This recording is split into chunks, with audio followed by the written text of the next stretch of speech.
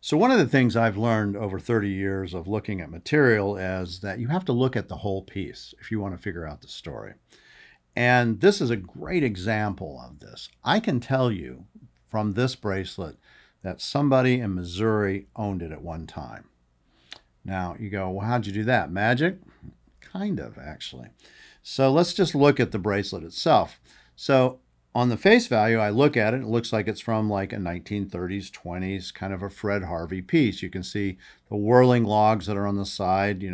We know that once Poland gets invaded in the like 38, no more will we see these type of design elements. These whirling logs were a good luck symbol, and they were something that the traders and the Indians would want to do. This, in case, would be a Navajo bracelet from that time frame, and it's even got this arrowhead-looking Cerio stone.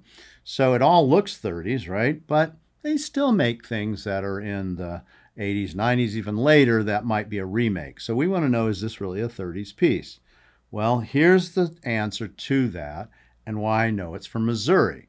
So if I look on the back here, you'll actually see a number, and that's a Social Security number, starting with 500, which you can look up, as that's from Missouri. So there's the answer.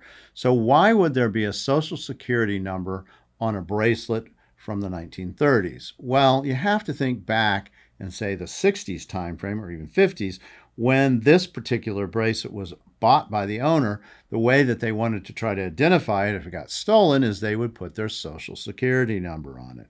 Clearly, we wouldn't do that now because everything's changed digitally, right? And now that's a critical piece of information.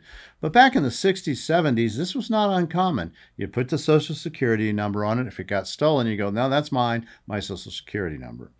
So when you see things like that, you want to put the whole story together. Yes, the whirling logs are important.